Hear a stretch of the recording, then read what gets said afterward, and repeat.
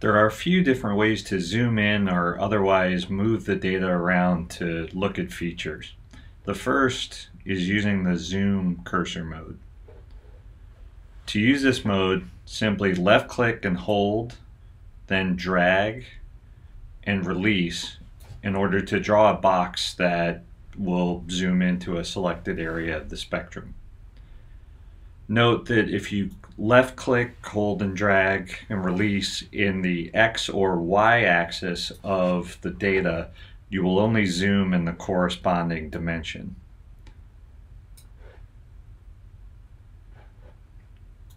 Alternatively, one can use the pan tool in order to drag the data around.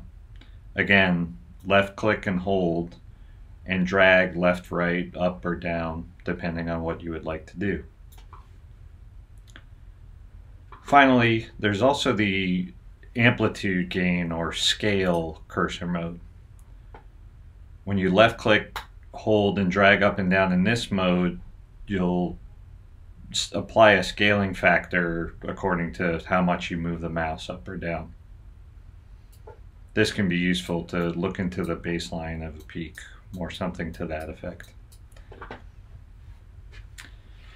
There are a few keyboard shortcuts that are also useful when zooming around. First is the home key, which will zoom all the way back out.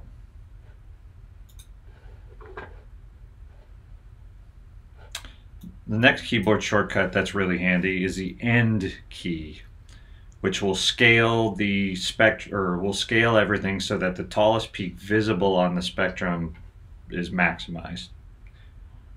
So notice if we have just a few peaks here, it zooms it scales everything so the triplet is the tallest. One can also double click when they're in zoom mode to step back one zoom step at a time.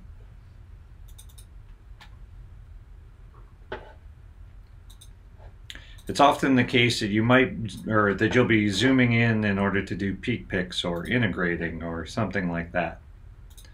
You can temporarily change to the zoom key or zoom mode by holding the space bar.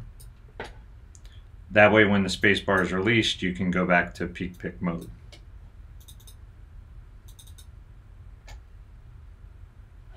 Have comments, questions, or requests for additional videos?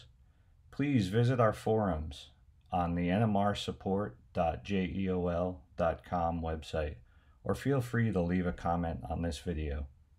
Thanks for watching.